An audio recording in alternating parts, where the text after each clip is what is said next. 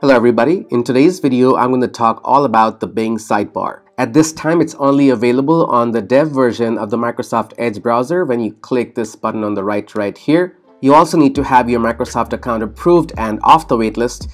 If you're not on the waitlist and don't know what I'm talking about, go to my playlists and go to this playlist called Bing AI and go to the first video of the playlist. I have explained all the steps you need to do to get on the waitlist and get approved. Also, if this is your first time to my channel, please go to my playlist section and find the playlists that are relevant to you. Alright, for today's video, like I mentioned, you need to have the Microsoft Edge dev version installed and be logged in with the Microsoft account that has Bing Chat approved. After that, if you click this button on the top right, all the options available for the Bing sidebar will show up. The first section here is the chat, and everything here is pretty much the same as explained in this first video. The only thing I want to mention a second time here is to make sure that you read the terms of use. What that means is by using any of the Microsoft services like Bing Chat or the Bing sidebar, you give Microsoft the license rights to all of your data, which includes your prompts, your creations, or any other data that you might be using here.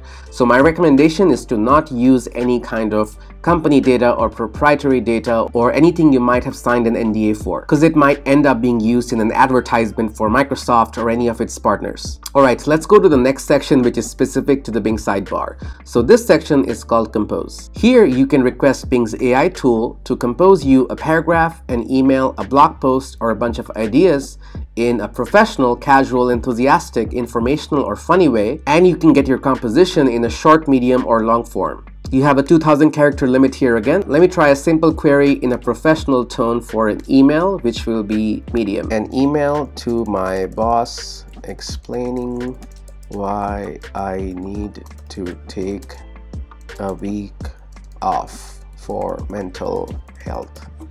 Click generate draft. Cool, I have my email. If you click this button right here in the bottom, it copies the whole thing. You can now paste this in a separate text file. Let's look at the email. Here we have a subject, request for a week off. Dear boss name, you can place your boss names here. I'm writing to request a week off for mental health reasons. I've been feeling overwhelmed, stressed. I feel like I need to take some time, recharge. I understand this may cause some inconvenience. I hope you can support me in my well-being. I plan to take a week off from this and that. During this time, I will not be checking my emails or phone call. Cool, this looks like about as professional as I could have written it myself. Alright, now let us try an enthusiastic blog post about the future of generative AI. Let's make it long and let's generate a draft. Cool, let us copy that again and paste it to my old document. Generative AI is one of the most exciting and promising fields of artificial intelligence. AI has been making headlines due to chatgpt, realistic and engaging dialogues, DALL-E, an image generator producing stunning visuals. Then it mentions all the way it can impact businesses like in marketing, in education, in healthcare, in manufacturing, and entertainment. The only limit is our imagination, with an exclamation. I think this looks like a really nice blog post. I think if we can add some examples here for all of these sections, it would be totally worth posting in a blog. Now that we have two generations, you can click this arrow button to go back and forth. So if you click this left arrow, it goes back to the last generation, which is your email to the boss.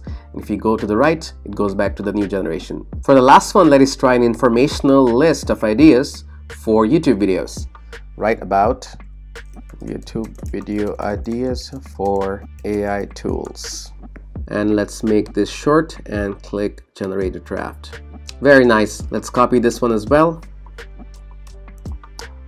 We have how to use AI to generate captions and subtitles, to generate realistic voiceovers, analyze your video performance, to generate personalized video recommendations. These look really good. Comment below if you want a video on any of these ones. How about if I want 10 more? All I do is to click this button, which regenerates the whole thing again. Nice, this time it came up with an even shorter response. Let me copy this. Best AI tools for YouTube creators 2022. I think it's still a bit outdated there.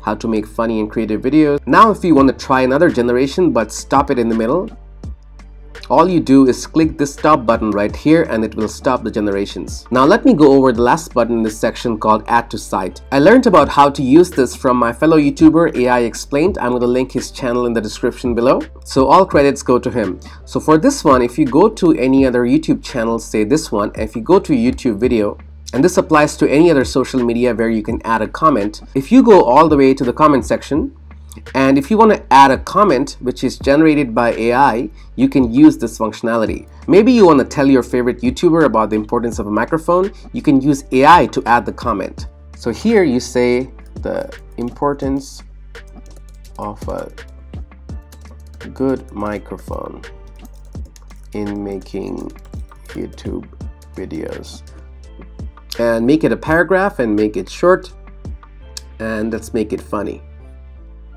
Do a generate draft. Good mic will make your voice sound clear, crisp. A bad one will make you sound like you're talking through a tin can, a potato, or a kazoo. Nobody wants to listen to that. Cool, now we have a comment generated by AI. You can of course copy this and paste this right here, but the purpose of the Bing sidebar is to use as an assistant. So you can just click add to site and it copies the whole comment right there. And now you can just add the comment. Cool, now we have a comment which is generated by the Bing sidebar. I think this would work the same if you use on anything which has a comment-like section on a web front end, like say Reddit or Quora or maybe even Instagram web.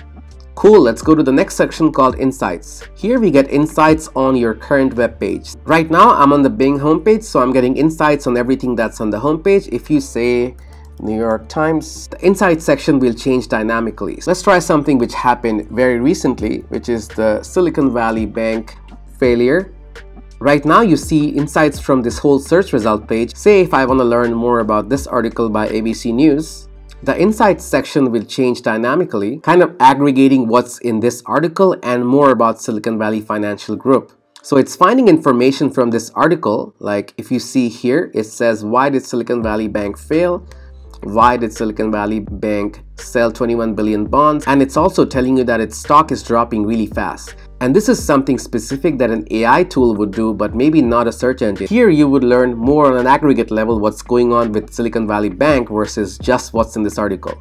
I want to show you one more thing about news insights which might be unique to the Bing sidebar. For example, if you go to a news article which is paywalled, you will actually be able to get insights from what's inside the post without signing up. So if you go to this article about migrants seeking asylum, you'll see that I can't actually read the article because it's behind a paywall. I might need to submit an email address just to view this. But what if you just want to know what's inside this article without dealing with all that?